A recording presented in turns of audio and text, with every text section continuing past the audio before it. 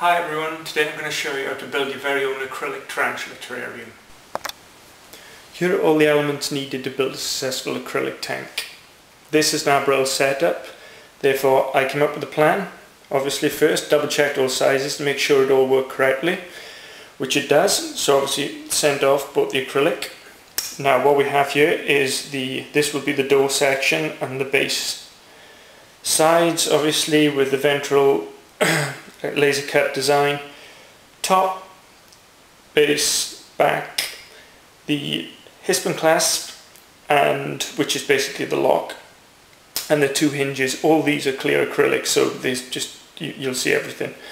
And this is the most important kit of all. This is my miter block. I built this using old pieces of MDF, cut on a bandsaw to make sure that each angle is correct and at the right angle, because if this is wrong in the wrong angle, when you're building your tank in this, your tank will fall apart. Very important. Also, we'll be using solvent cement, which isn't a glue, it's actually a chemical, and the only way this can work is if you have polished edges on your acrylic. And can I just add now, before we start, the acrylic has to be at least 5 millimeters in thickness, or when you put a heat mat to these, they will warp, crack, and your spide will get out. So I've warned you now. Also a paintbrush, preferably quite a small tip, but very hard paintbrush. You don't want a big soft paintbrush, otherwise the solvent will splash everywhere and it'll just ruin the acrylic really. Okay people, so before we remove first top layer of the back panel, of the protective layer. Leave this protective layer on the back because when we place this on the wood we can slide this round without scratching the acrylic. To begin with, we're going to need the top section, which is here. Again, remove the protective layer. Do not leave that on, or that will be only good. Okay. Place down like so. Make sure all is flush. Both sides intact. Up into the corner. Get your hard tip brush and your solvent, dab and place gently in the corners like so. You don't need much, just a little bit, just to start it off. This stuff dries in about 10 seconds by the way, so if you do a mistake, make sure you take the plastic apart and reapply very quickly, because it does mark. It's really chemical, it's like an acid, it kind of eats into the plastic. And once it's down, it's down. It's not so much glue, it's just the chemical acting between two parts. That's looking great. A little too much there.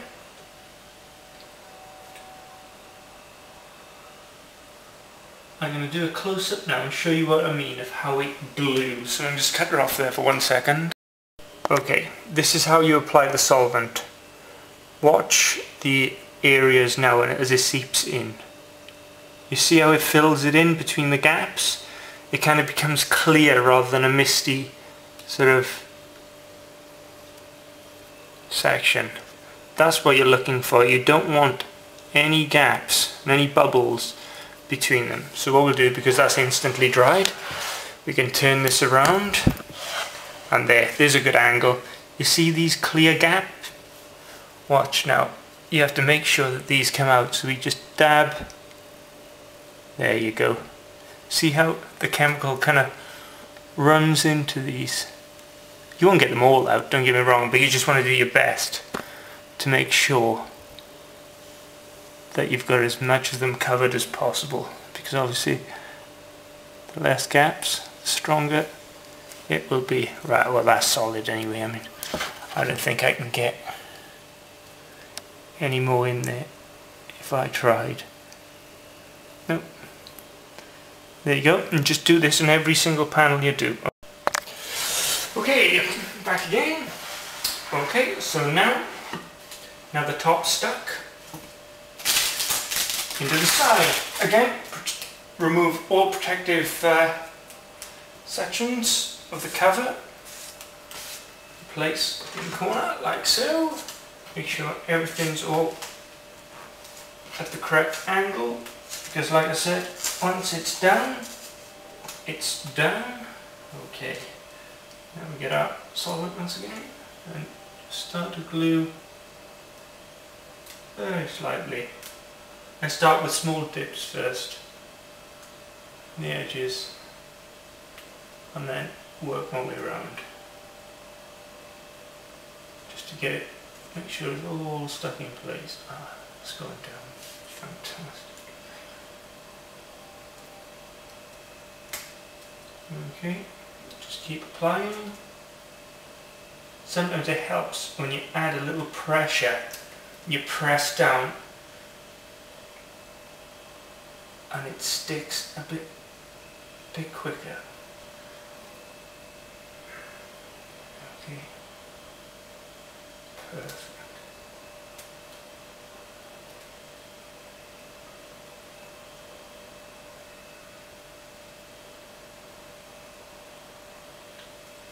Again, once I've glued the inside of this, I'll go around the outside too and make sure it's glued from the outside going in as well. Sometimes the solvent doesn't seep all the way through, so you have to make sure you cover it on both sides,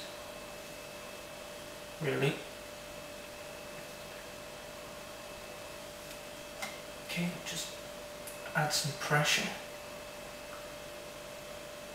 and hold for 10 seconds.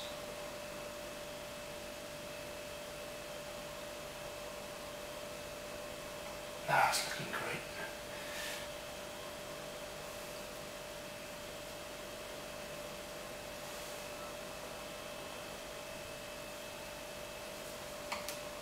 Okay, a bit more pressure on the edge. Count to 10.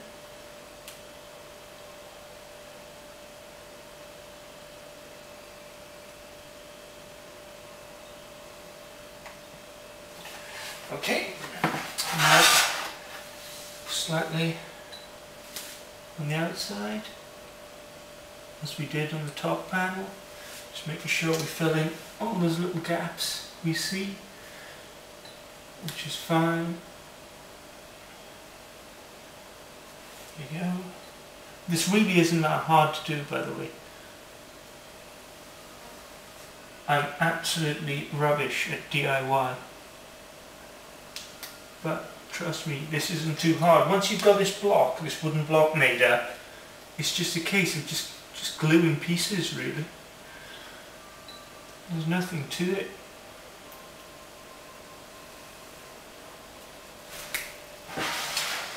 Okay. Second part, applying the other. Not sure. There's no dust.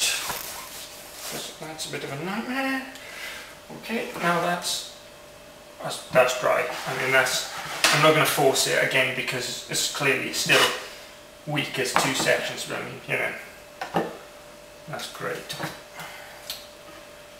Okay, so let me see how I'm going to do this. Right. Force this down. Make sure my things are right way around. Okay, stuff this now into that corner. Again, make sure everything is all batted up into the right angles of this piece of wood. Once you're happy, just small dabs just to make sure you get these little bits in place, because once the little dabs are stuck, it won't slide and be out of your control, really. It's just hold it like so.